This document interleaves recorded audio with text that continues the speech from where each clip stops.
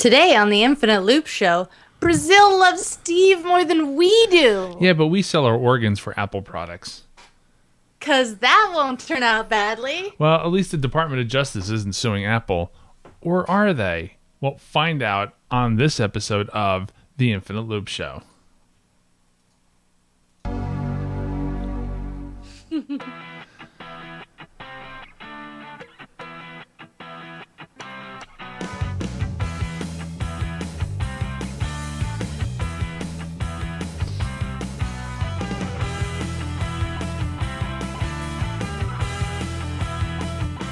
Hello, welcome to the Infinite Loop Show, episode number 12. I'm Michael Gaines. Hi, Mike. Who are you? I'm Casey Coughlin, and I like Macs. Wow, okay. So you're one of those fanatics? No. Yes, maybe. Yes. Hi, I'm Casey, and I'm an addict. I know. I can't stop buying these things. I'm in horrible debt. No. But this is the Infinite Loop Show where we do talk about our Apple stuff. What would you call it? I almost said love, but that seems a little creepy. Because pretty soon we're going to start licking iPhones. We certainly do not talk about that on this show. No, we don't. That is not where that happens. But you know what we do talk about? People that sell their kidneys for Apple products. No, yeah, you think I'm a fanatic? Mm-hmm. This is crazy. Some 17-year-old in China sells his kidney for an iPad and an iPhone, and now he's in renal failure. This is sad. It's I don't know. At first it sounded really funny, and then you find out that the organs he has left are like failing, and he really could have used another kidney, or all right, so I understand that people love this stuff, but this is just crazy because, I mean, in all seriousness, this kid's in a lot of serious trouble, and it's looking like he's not going to survive this, and all for an iPad, an iPhone. Well, I mean, what can you do? I don't think this can't be put on Apple. This isn't their fault. No, obviously, it's not. It's not like, oh, well, if Apple products weren't so fucking desirable, maybe we wouldn't have kids cutting themselves up on the black market. What? I think it's he's a teenager. He's got bad judgment, or the best judgment, and clearly some parents are watching out for their children and what they're doing. Well, the articles that I've read, I've pieced together that the person who did this had gambling debts and gave 17 already. No, not the 17-year-old, but the person who did it to the 17-year-old. Oh. They gave the 17-year-old, if the numbers are right, it was the equivalent of $2,500 American. Oh, okay. And he sold the kidney for like $22,000 American. Or something. So that's like what their kidneys are going for about these days? It's crazy. I've been reading a little bit about this, and the black market for organs out there is just nuts. People wake up in their sleep and they lose an organ. No, yeah. TJ is just down the street. I could do this if I wanted to. Don't do that. Oh, okay. That's quite illegal. You'll get in trouble. I'll just take out another credit card then. I mean, I don't understand. Maybe the desire for these products are different out there than they are here. Maybe they have some sort of different feel for these things. I don't know. But to give up I think it's probably the same amount of desire, but probably less options as far as, he's 17. His options for making money are severely limited anyways, or even getting up money. At 17, you have probably little to no credit history, so you're not going to be getting a loan. You're not going to be getting credit cards. You are just starting your work career, so your job prospects are very limited to like restaurants or or something like that, just entry level stuff. So, I mean, you're very limited. And, if you are so driven to think that you had to have this stuff, I mean, you're going to go outside the normal venues for, getting money. Yeah. Well, it must have been the Retina display. It was resolutionary. Oh. All right. Okay. Next. All right. Well, a little update on the Apple virus, people. It's okay. It's okay. Unless you're on 10.5, psych. Why? What's up? What about 10.5? Apple's update, their software update that patched the Java hole that Flashback was taking advantage of. Apparently, it's only for 10.6 and 10.7. Snap. Sure, yeah. So if you're on Leopard, if you were kind of on the fence, yeah. Now's as good a time as any, people. Unless you don't have an Intel. Then you need to go out and buy a new one. I know there are some people out there that still have their G5s and love them. Well, they're going to love them even more now. I don't know. I couldn't live with a PowerPC Mac at this point. I mean, there's so much work with me. You can't. I mean, as a developer, I can't do anything on a PowerPC. Well, everything like all new software, they just won't even run. Like, right. They've been forcing people to upgrade, and it gets worse and worse with every iteration, obviously. And this is just kind of. It almost makes you wonder if it's another just little dig by Apple, maybe, to force people to upgrade off of Leopard. Yeah. Because, I mean, like I said, every iteration, Snow Leopard, they kind of, still cater to the PowerPC people. Lion, not at all. And, like, every iteration, it gets stricter and stricter. Like, okay, you gotta have 2 gigs instead of 1 gig of RAM. You gotta have an Intel processor now. You need to upgrade. Come on, people. So, essentially what happens is this thing just removes the malware, right? Yeah, well, the Apple update patches, or it updates the Java, where Flashback is taking advantage of a hole in Java that was actually patched by Oracle some months ago. But unless you actually went to their site and downloaded it individually, the Java update wasn't incorporated into Apple's system updates until just last week. So this is not the first time I've heard of Apple delaying an update that has been out for a while. I don't understand what takes them so long to put some of these important updates out.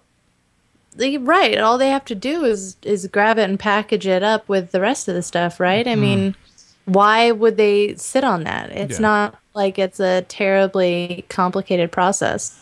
When the system update detects that the malware is on your system, it eradicates it, but this little ghost of Steve Jobs points his finger at you on the screen and says, "Told you, no administrator passwords. Don't do that." Foxconn employee, some random Foxconn employee says, "Yeah, the iPhone's coming in October," which sort of negates what the recruiter said last week, that the new iPhones were coming in June. Which we knew that wasn't going to happen. June is just way too early. But really, I mean, I wouldn't put any of my stock in any of the Foxconn employees. At this point, since suddenly they all have information and they're all coming forward with it, it kind of makes them all seem like they're just vying for the spotlight and any freaking attention. And we're just giving it to them. Oh, you have an idea of when it's going to come out? Oh, tell me. Like, no, they don't. I could just see somebody like Geraldo Rivera outside the Foxconn building. Totally. We're at the Foxconn building, waiting for employees to come out to get information on the new iPhone. These low-level, entry-level, factory workers, they've got the inside scoop because Tim Cook was here just, a couple weeks ago, and he whispered into their ear what the release date was going to be, and now he's telling bloggers around the world. Well, October does seem much more realistic than June. So I mean, that's what we were extrapolating from. That's what we're thinking. So he's stating the obvious and getting, the limelight for it. Yeah, so. Oh well. Oh, Well, if you're a Android developer, you can join the horrible, horrible developer world that we enjoy as iOS developers by, getting a 30% cut from Amazon there as well. so that's what they're taking. What was it before? I don't think it was any cut before. Oh, so now they're taking I a third. think Oh, now they must be So pissed. now Amazon is really taking a page out of Apple's book and taking a 30% cut of all app sales from the Amazon Android marketplace for themselves. So we're all even in So your face. This is exactly what the Android developers are making fun of Apple for. Said, oh, Yeah, you yeah, iOS that- developers are getting Oh. 30%. Well, now, Yeah, why would you do that? And Apple's, soaking up all of your profits and how horrible. in the meantime, people seem to think that this stuff just, like, I don't know, falls off of trees and out of thin air and runs by itself. Yeah, right. Why are we even paying for apps? Why do I have to pay for software and apps? I mean, what? I just find it funny that logically you can't run any kind of business at all, no matter how big or small, off of nothing. You have to charge one way or the other. And so you charge Everybody for the apps. needs And, a model. yeah, you charge for the apps and you give the developers, their cut and you keep your cut. It seems fair. It's no different than if you were brokering something. No, we can't all be Instagram. I mean, come on. No, we can. But you know what we can be? Is we can be a generic term. There's a report on Apple Insider, and I don't quite agree with this, but they're saying that No. Apple has to protect their brand because the word iPad is going to become generic, like Yeah, Kleenex and no. Band-Aid. No. I totally disagree with this because anything with an I in front of it is synonymous with Apple and Apple only. Like, I don't hear people saying, well, I want to buy a Windows iMac. You never hear that. Never. Well, you never hear like Windows synonymous. I mean, when normal people say like I want to go buy like a PC, they don't say the name of the operating system anyways. Right. So I think that this is totally wrong, and I don't agree with it at all. I have not yet heard, to my recollection, anybody using the word iPod for generic term for an MP3 player. I have heard that. Have you? That I've heard. Like most people, they just say, "Oh, it's." If they don't say iPod explicitly, they say it's an iPod-like thing or iPod thing. And I could maybe potentially see that happen with the iPad, but so far, when speaking with normal run-of-the-mill people, it's not. They kind of know the difference. I mean, they might ask, "Oh, is that an iPad?" Like to somebody else who has one. Oh, well, You know? maybe, but they're still But talking if about it as a product. if they own one and they're telling somebody else about it, like if they got some generic Android tablet as a gift, even they don't even know, right? They're not going to say, "Oh, this is my iPad." They say, "Oh, it's a tablet thing." Yeah, tablet. I've seen many more people use the word tablet than iPad as a generic term. Right. It's almost exclusively when they ask, you about it or whatever. But I've even heard people when they ask about my iPad say like, "Oh, is that a notebook? Is that, but generally when I think when it's kind of interchangeable is when they're asking. It's like, "Is that an iPad?" Right. And really you could say that about anything again, You could say that about any old phone that kind of looks like an iPhone. Is that an iPhone? No, it's a da-da-da. Oh, Yeah. so it's an iPhone. Like, no, it begins and ends there with the entry question, and they don't continue going like, "Is that an iPhone?" No, it's a Galaxy Note. Oh, so a big iPhone. Okay, great. No. No, pens are not Bics, and no, it just doesn't happen that way. I don't see this becoming a problem, so I have to disagree with that. No, yeah. Oh well. But it's okay because Apple is apparently gaining market share. Well, we Again. kind of knew this because of the whole Flashback debacle. Oh, Since yeah. we got viruses now, we must be third of all PC manufacturers. We were on top a few years ago. We've dropped down to third, which is fine, but we're still now. This is not market share for like Mac OS versus Windows. This is No. It's manufacturing. PC manufacturers because number one spot is HP and number two is Dell, and they're both Windows. So it's not the Windows versus Mac debate. It's PC manufacturers. How did HP get to number one? I don't know anybody that owns an HP laptop. Everybody I know owns Dells if they're Windows machines. Like when I worked at Best Buy, I think HP was probably the number one seller. And then maybe Toshiba number two. Dell wasn't even number two, but HP was definitely number one. It's kind of like the fat middle, if you will. Oh, I know what you mean. Yeah. The high end of PCs would probably be like a Sony or something, and then the low end you've got your Toshibas. The middle, like everyman, is going for HPs. So, well, okay. AT&T is unlocking iPhones that are out of contract. This is interesting. I think we mentioned it once before, maybe a last show or something like that. But now we know that people are getting this done, and it doesn't take a lot. You have to call them up, and they ask you a couple of questions to see if you if you have a valid reason to have it done. Like if you're actually out of contract, if you're in good standing on your bill. Then what happens is, now this is a little tricky. Some people said you have to do this, and some people say you don't. They're saying that what you have to do is back up and restore your phone, and on the restore, your phone will be unlocked. That doesn't sound correct at all. It doesn't sound correct to me at all either. Because I don't see how a restore would unlock your phone. They're just two different systems. Auto-magically. Well, Apple is magic. So no, really, I just don't understand how that would happen. Yes, and then the AT&T store says, take these magic beans with you, and poof, you will be unlocked. And your phone will be resolutionary. Wow. I was going to do this until I realized I have nowhere else to go with my phone, really. Right? Aren't you rushing to like T-Mobile or Sprint. mobile PCS or whatever? PCS. I know I am. No, I keep seeing these billboards that everybody's going to mobile PCS. Apparently, I'm missing out. No, the mobile PCS store in my area already closed down. They're not doing so well. No, I said in one show that I was going to go to Verizon at some point because of their coverage and their 4G is a little better. And then I realized that you can't do the data and talking at the same time, which is actually something I do quite often. Oh, hello.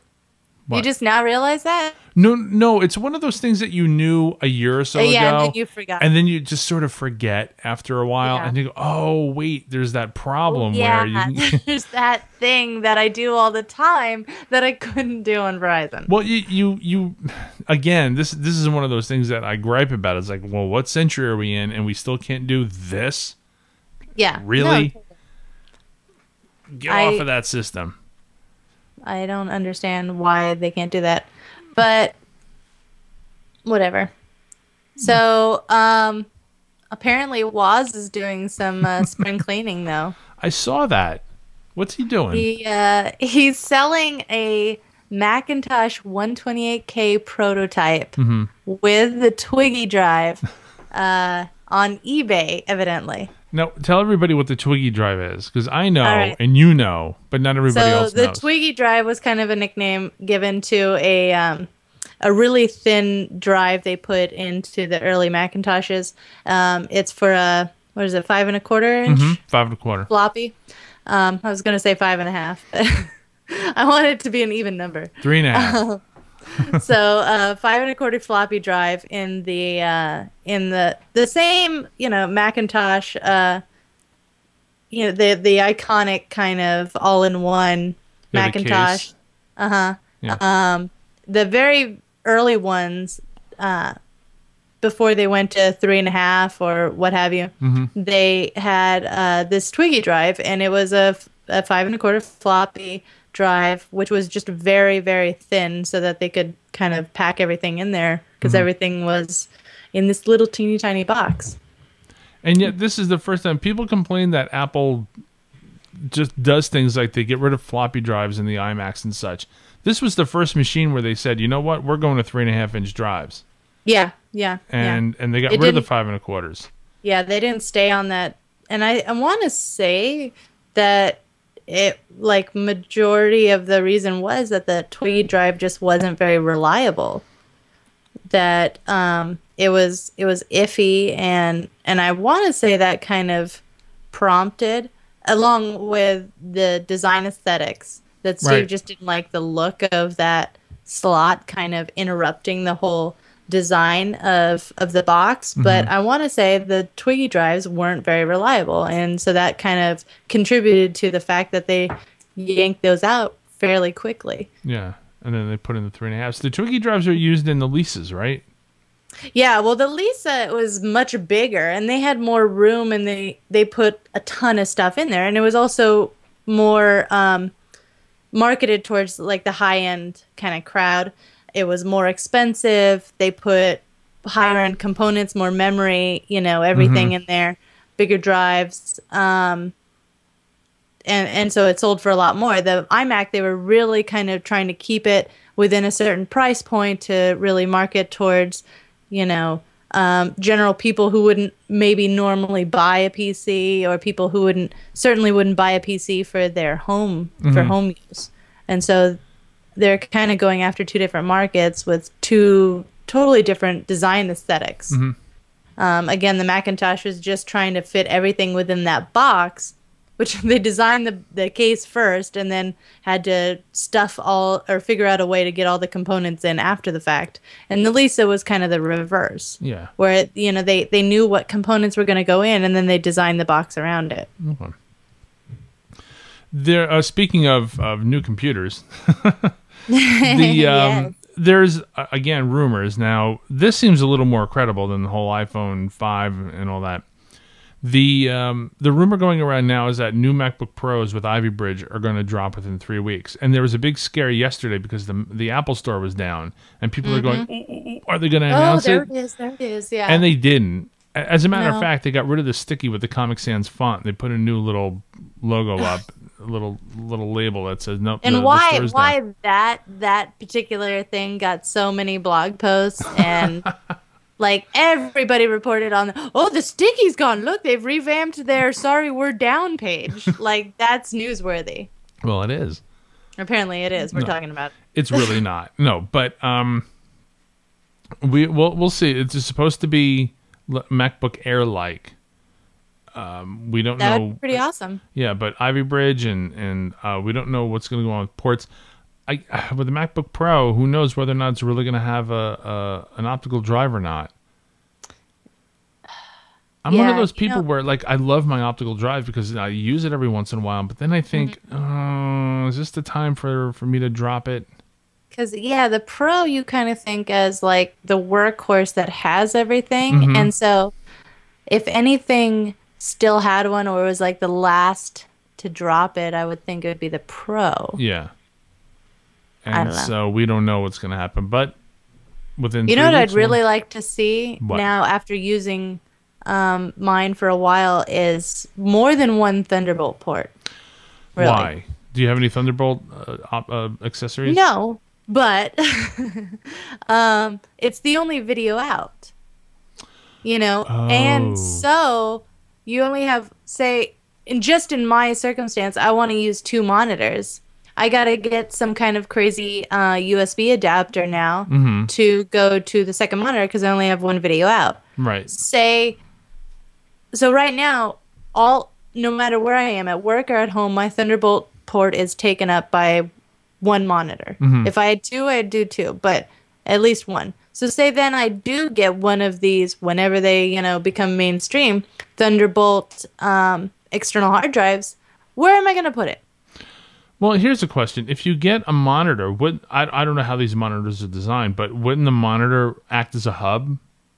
Only the Apple display. Only the Apple Thunderbolt display. Oh, okay. I can't imagine any other third-party display maker putting Thunderbolt in there, and then also, building in the technology for it to daisy chain and power a second monitor. I don't know. For the lore in the chat room says you can daisy chain Thunderbolt devices. I don't know if that's part of the spec. It may be. It is, but it depends on. I mean, they have to be using Thunderbolt. But yeah, It can't be mini display, and even the external hard drives that are out there now with Thunderbolt, I mean, they're so few and far between. I don't know. Do they have? Because, yeah, part of the Apple spec is to be able, that's the whole idea, that it pushes power as well as data and video along, and that you can daisy chain. Okay. All right. Well, I still don't have a Thunderbolt machine. Or they could make like a Thunderbolt hub, like a little USB hub that goes into my one port, and then it gives you like 4 or something other Thunderbolt ports. I'm just saying, if this is my new USB, I need a lot more of them. Right. Okay. Like right now. Yeah. Like right now. Now? What now? Now? What about Now. then? No, now. What happened to then? It's coming Okay, soon. now. Hey, so like I mentioned at the top of the show, apparently, and it kills me. Oh, what? Apparently, Brazil loves Steve Jobs more than we do. Now, why is this? They are already naming one of their streets Steve Jobs Avenue. Okay. What is this in the capital? I don't think so. Okay. I think it's just some street. Some street. It's Joe Bob Street. So at one point it was like 7th It doesn't Avenue or even something. say. It doesn't even say where or like if it's a big street or anything. It's a street, and now it's going to be named Steve Jobs Avenue. It's going to be in Brazil. Do you really need more information than that? I don't know, but you know that people are going to be making pilgrimages there. Right. I can't talk go today, up and I'm to not even drinking. Maybe you should start. Maybe I should. So yeah, no, I mean Brazil's just like a hop, skip, and a jump away from Cupertino. Sure. After you hit the mothership, you just turn right around, hit up Brazil, and go home. Road trip. Immense road trip. You just got that little Panama Canal to worry about. Thank There's you. a way to drive across there, isn't there? I'm sure there is. Sure. Sure, why not? Build a bridge. Yeah. The big news is that the U.S. government is filing antitrust against Apple for their ebook pricing, and I've been reading about this. I'm not quite sure, and I'm not saying this just because I'm an Apple fan. I'm really not sure this is the right thing to be done. The way that what? I mean, it kind of feels like we saw this coming. Okay, so this is what I understand about this whole ebook pricing thing is that what Amazon was doing is that they were buying stuff wholesale, but then selling it for less. And so the authors felt that it was diminishing the values of the books that were being sold. So what Apple did is they said, we're going to step in and we're going to do this model that the publishers want, where the publishers say, we want this book to be X. And then Apple says, okay, well, we'll sell it for that, but we're going to take our 30%. And the publishers went, well, that's a better deal than what Amazon is doing because they're killing the business. Yeah, no, I don't know that they were, Amazon was buying them wholesale, but they were setting a ceiling. Yeah. So Amazon right away wanted to sell them cheap and much, to the chagrin of the publishers. And I think, and I don't know if this is still the case, I don't think it is, but they set a ceiling to where like no books were over $9.99. Right. And so, if you want to be on the Kindle store and you want your book on all these devices, because, at the time it was the Kindle and that was it. And even until just recently, it could still be the top selling ebook reader. Yeah, well, and it probably is, but still the point that I don't understand after reading, I read a lot about this. And as a matter of fact, I was reading a lot about it a year ago or so when this whole thing started, is that Apple is doing what the publishers wanted. Right, yeah. For a change. It's For kind a of change. the opposite of what they did with the music industry, where they gave, the music industry the finger and did whatever they wanted. And that's almost exactly what Amazon did at the beginning with the ebook stuff. Is gave them the finger and said, we've got the platform. Do you want to be on it or not? You're going to play by our rules. Which sounds a lot like what Apple would normally do, except in this instance, Apple did the exact opposite. They did what the publishers wanted. Right, exactly. They're like, hey, you want to sell this shit for $30? Great, do it. But here's the thing, is that now the Department of Justice is saying that they're charging Apple along with some publishers for a collusion of price fixing. Yeah. But I'm not sure that's really what's going on here, unless and again, all the articles that I read said there is some stuff missing. Like they're not telling us the whole story. There are other parts to this that we don't know. And the whole monopoly thing doesn't work because Amazon was the monopoly on the ebook readers until the Nook was released. And so Apple comes around and they say, well, we're going to do things like this to help you guys, to help you make the money that you want and keep the value of your product. And again, I'm not saying this as an Apple fan. It just seems like this is the way you want to do things. Now, there's one article I read, and I really don't remember where it was from, but they said that the reason why Amazon sold stuff cheap was because they wanted the market share. They wanted people to say, oh, you want to go somewhere and get something cheap? Go to Amazon. Right. So I'm not quite sure what the hell Apple's getting sued for. Because everything seems to point... There was some deal early on when Apple was trying to get people to come over to the ebook or the iBook platform. I want to say, and they went over this in the Walter Isaacson book, that there was a deal that had to be struck early on with the publishers, that they could name their own price and sell for whatever they wanted on the iBook store, but they had to. There was some stipulation about their pricing on the other bookstores, like either they had to pull them off there or they had to raise them, or there's something to where it was almost sort of like entering a monopoly. It was that if Apple sold something, I don't know, whatever it was, for $10, and another store sold the same item for $8.50, then Apple can sell it for $8.50. Okay, so that's what I'm thinking of. Yeah, but then that still doesn't make it any sort of monopoly in Apple's favor. If anything, that's handicapping Apple for the other dudes. Look what happened in the last year or two with Borders bookstores.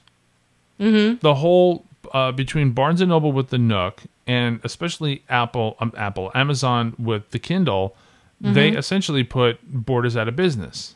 Well, no. Borders had their ebook readers and their ebook store.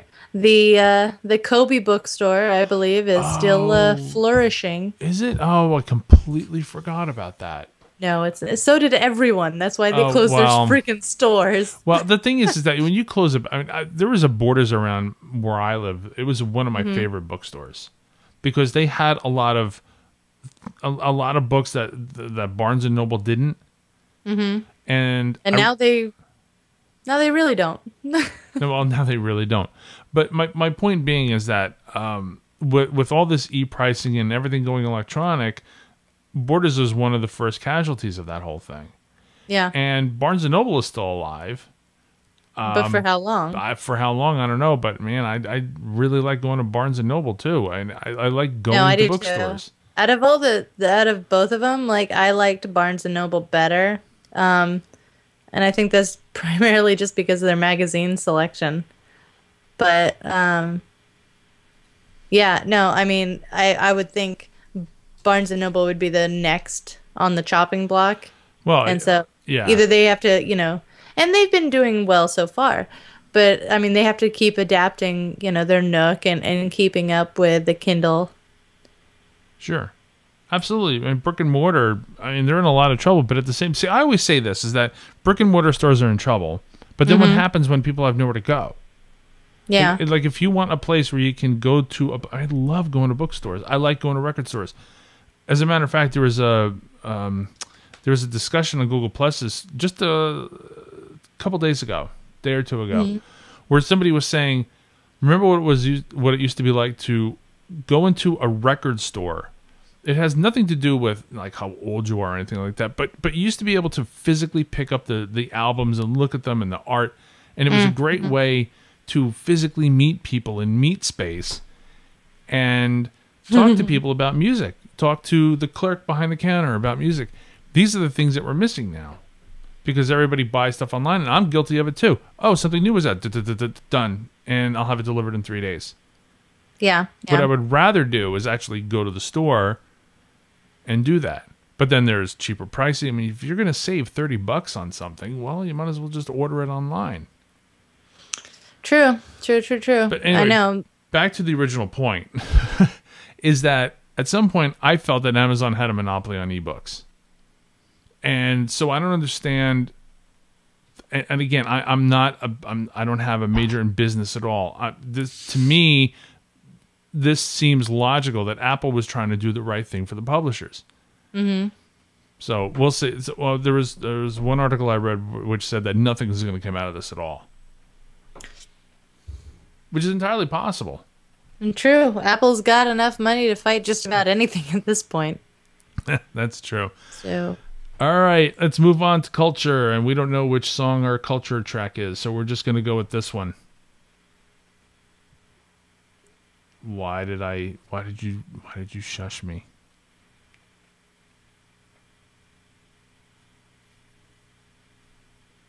What? Nothing.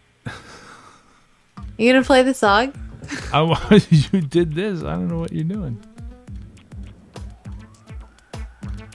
That's a real bad song. I don't want to use this one anymore. Did we pick this? I don't think so. What the heck is it? Let's pick another one.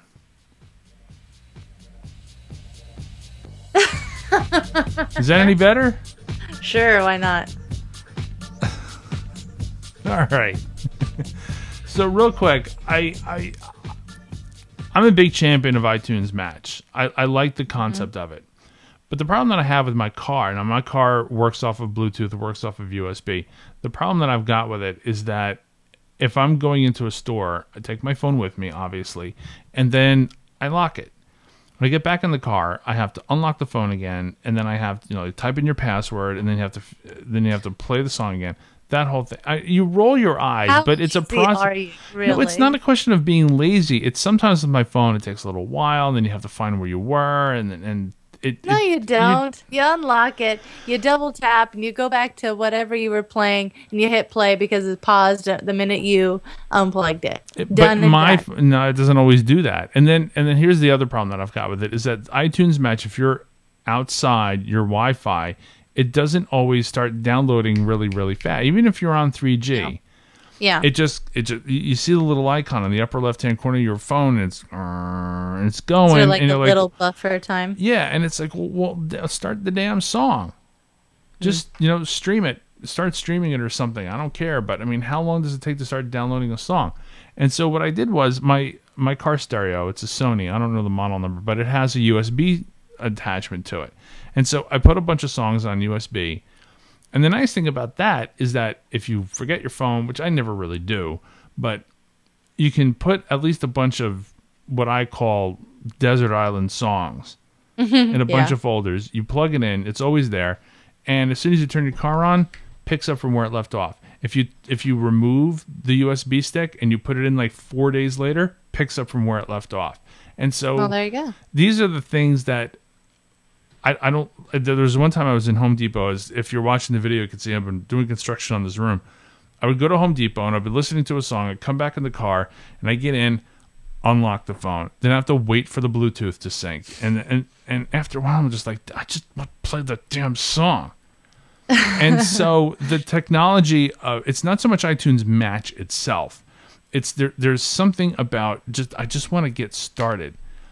But there was something I thought of, and I thought of it earlier today, and I didn't get a chance to test it, is that you can double tap on the home button, and you would get to probably the last track that you were playing on the music player. So I have to try that. That might work. Oh, where it comes up on the screen, Yeah. like when the camera comes up. Yeah, totally. So I think I think that only works with the music player that's built in, like the iTunes built-in music player. I don't think Right. it works with like Pandora or Stitcher or Spotify, No, which it are won't my top 3. But that's something I'm gonna have to check. But No, it sounds like you're definitely a use case for that USB stick. You just can't freaking wait for a second. it's not a second though. It wasn't a second. It was there was one or more times when it was a lot longer than a second. Okay. I'm serious. It really was. All right. So what's Brian Tong telling us? Brian Tong is saying that he's got contacts saying that the Mac Pro is dead. Now, like currently dead? Like they're not even going to do one more and then kill it? Nope. He's saying that according to his sources, this is on CNET, that the Mac Pro is a goner. And I don't know. We're going to have to wait until June. I'm going to wait until WWDC and maybe 2 weeks after that because you know that sometimes they announce stuff. No, yeah. I think it's too soon to tell. You know, the corpse is still kind of kicking around. I mean, it could maybe still... The problem is this. The price of the Xeon processor costs... The processor alone costs more than 2 Mac Minis. And so you start looking at things in that perspective and you go, okay, well, how much horsepower do you really need? And then can you get it done with like maybe a couple of networked iMacs or Thunderbolted, is that a verb? Yeah. iMacs. Yeah, And you can't rack mount those at all. well, no, you can't rack mount them, but what you can do is you can, was it a core CPU? What is it? What am I thinking of? There's a core CPU where you can distribute your CPU processing across multiple machines. You could do it that way. Yeah, So- not RAID, but yeah, No, it's not RAID, but they're. I forgot the name of the technology, and I know I've used it, but only once. But if you look at what you get for the price that you would have to pay for a Mac Pro with the price of the Xeon processor, the E5, it just seems almost like you wouldn't even want to. You wouldn't want to spend that much money because you figure if the Xeon processor alone, let's say it costs like $1,700, that's just for the chip. Yeah, no, I know. And then everything around it. Yeah. You're looking to go at like and build anything that performs. Forget even looking good. To build something that performs at that level, you know, you're paying either the same amount or possibly even more than a Mac Pro, you know, costs retail. So I'm gonna have to see. I'm telling you one thing is I'm getting a new computer. I have to. This thing is. Yep, it's starting to go, and I don't mean physically. I mean the thing is still a workhorse and everything. I do the show on it. Look how much work I'm doing on it. But I'm just starting to feel with all this multimedia stuff that I'm doing live that I got to get something new, and soon. I want an i7 badly. Developer needs chip badly. Yeah, please send tell. All right, let's move on to stuff I want. I gotta work on these. All right, Casey, you're up. What do you want? All right. So I saw this on, I believe, TUAW.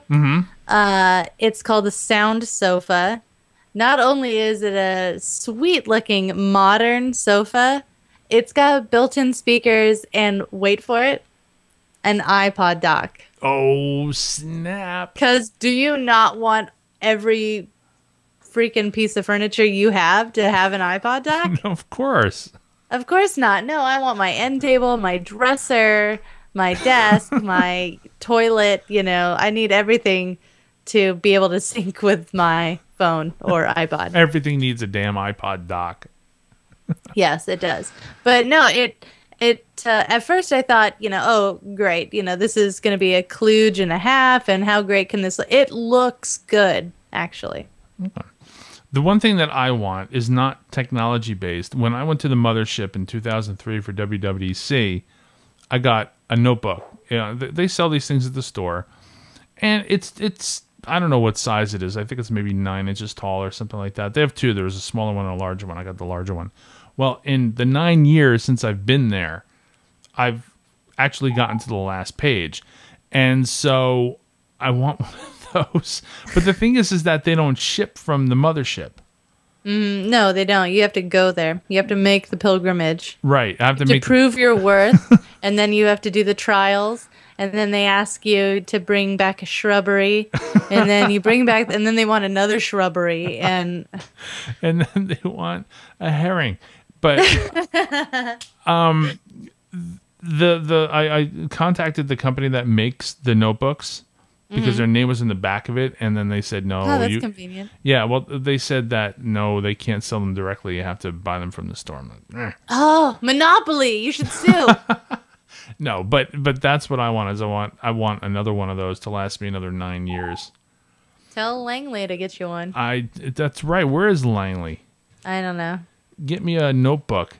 That bum. No, but there are a couple of websites out there that will sell stuff that they buy at the Apple mothership store. Oh yeah, and like then sell it to you, but black market for the mothership. Yeah, but they only have the smaller one, and I don't even know if the bigger one is even at the mothership anymore. And this was 9 years ago, so this is something that I want. And the reason why it's my favorite notebook is because it's got this really nice binder.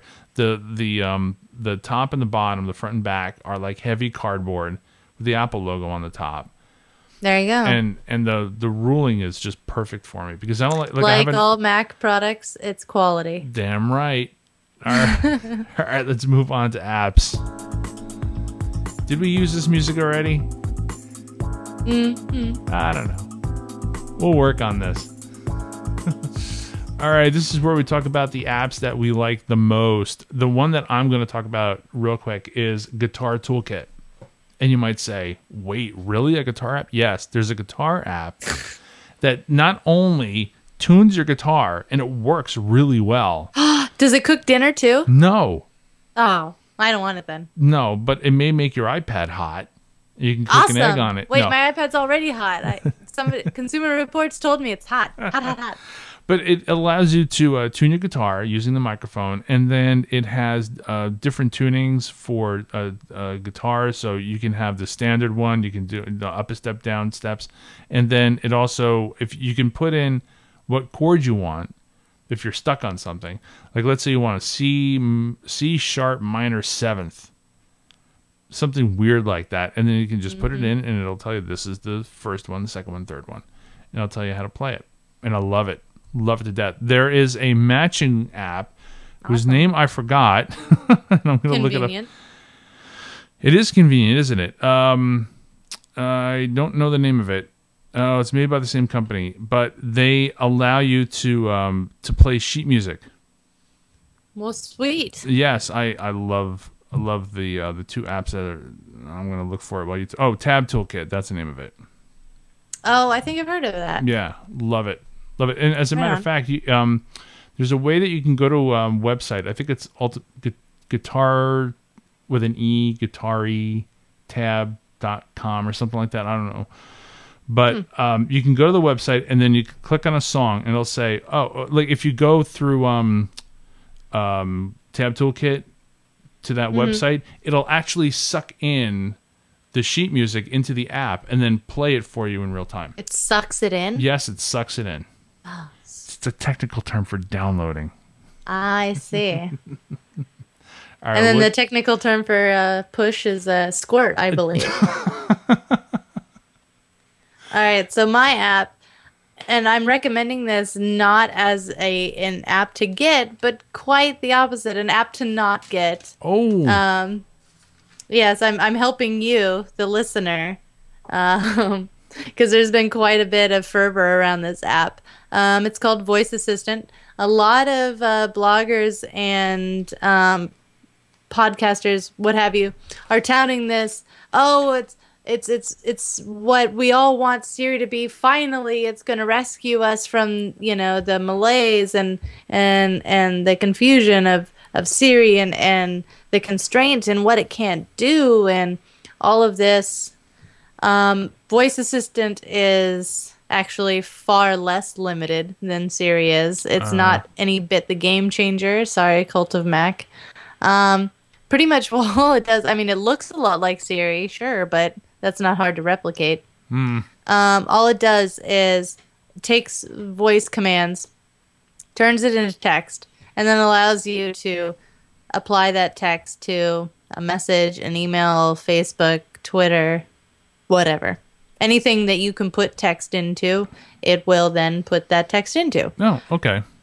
The thing about that is we already have that built in. That little microphone icon on the bottom of the keyboard does that. Does that. And the keyboard pops up in every app that you can put text into. So why do we have this app? Why is it a game changer? Why does Siri need to look over her shoulder every time now? Well, we don't have it on the iPhone 4.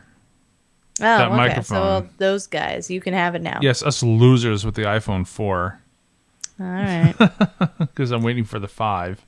Yeah. Well, if you have Siri, calm down. All right. You have Siri. Okay. Oh, that's right. I'm sorry. You don't have Siri. No, seriously. The iPad, the new iPad 3. I'm sorry. The new iPad, as they call it. You get chastised in the Apple Store if you call it the iPad 3. It has the little dictation microphone. Yeah. So. Yeah. Do you have that on the iPhone 4 with 5.1? No. No? No, we have nothing. Huh. See, this is one thing I don't like. You know as well Okay. as I do that these iPhone 4s have the technology able to do that sort of thing, and yet Apple doesn't Right, give it no, to but I us. thought you had at least the same dictation that the iPad got with No. 5.1.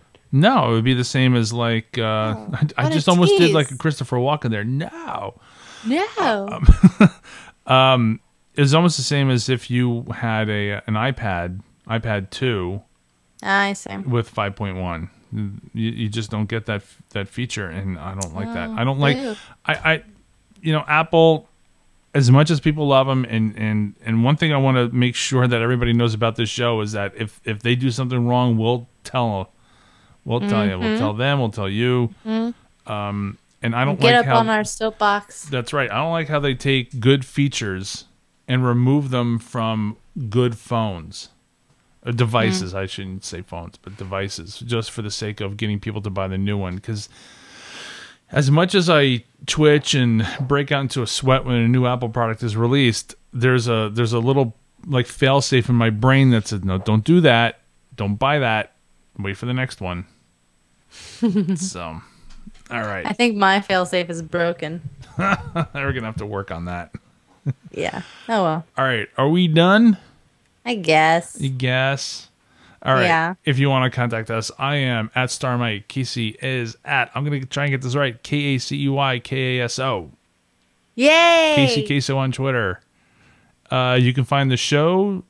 Twitter ID is Infinite Loop TV, and you can email us, theinfiniteloopshow@gmail.com. And of course, theinfiniteloopshow.com. We're on Google Plus. We usually do a hangout after every show. So if you're watching live, we'll probably go do a hangout after this. Oh, that's right. We're on Facebook. We're on the internets. We're on the So internet. wherever you can find the internets, you can find us. That's right. Okay. Thank you for watching and listening, and we will talk to you later. Bye!